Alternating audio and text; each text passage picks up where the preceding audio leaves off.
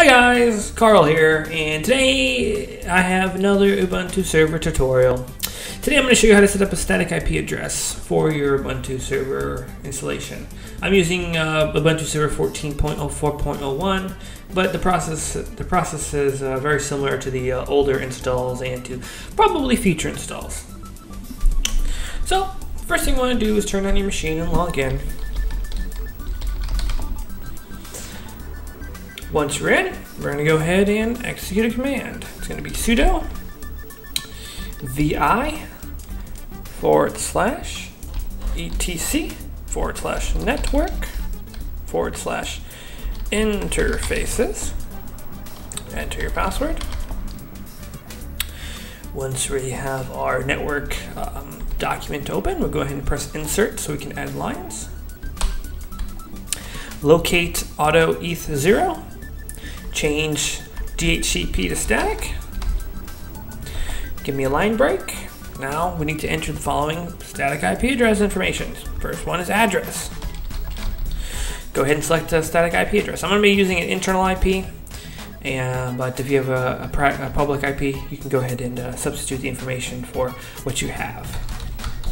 I'm going to go ahead and call it 201. Then you want to do the netmask.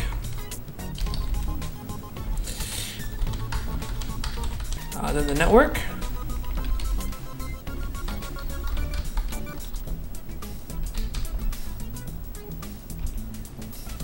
Then the broadcast. 92.168.1.255. Then the gateway. 192. Oops. .168.1.1. Now the DNS records. dns-nameservers.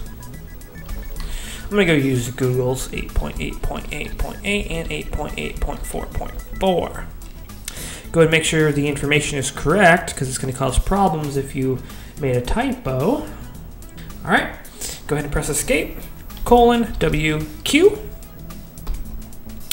and reboot your machine. You can do that by simply pressing sudo reboot.